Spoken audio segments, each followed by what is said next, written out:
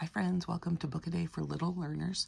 Today we're going to read Baby Lion, Life in the Zoo and in the Jungle. I am happiest in big zoos. Lions need a lot of space. A quiet, grassy, shady patch is just our favorite place. When we live on the open plains, all other animals fear a lion's roar. One day I will be king of the jungle. Of that you can be sure.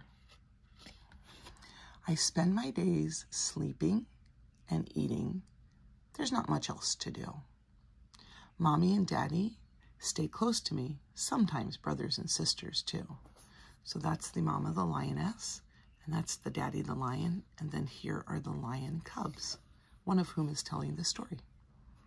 I love to run for miles across grassy desert plains. I enjoy a relaxing dusty bath. All the cubs play funny games. Would you like to take a dust bath? I think that would make me feel even dirtier.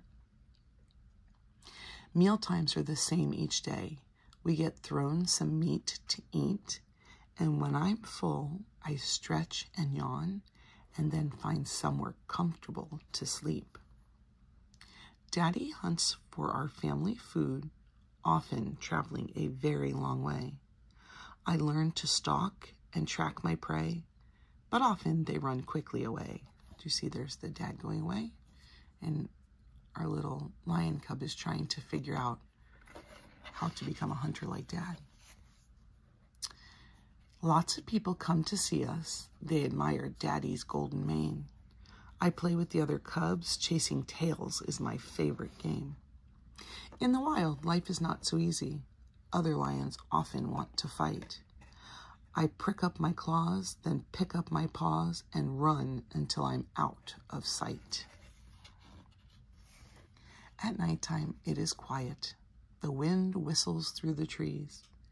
As the sun goes down, I fall asleep, relaxing in the early evening breeze. The nighttime can be dangerous as other animals begin to creep. Mommy and Daddy keep me safe, and with one eye open, I peacefully sleep. So on each page of this book, we had this page that talked about life at the zoo for the lion, and this page that talked about how life out in its natural habitat would be. I hope you enjoyed our baby lion story. Please support us by giving our video a thumbs up like and subscribe to our channel.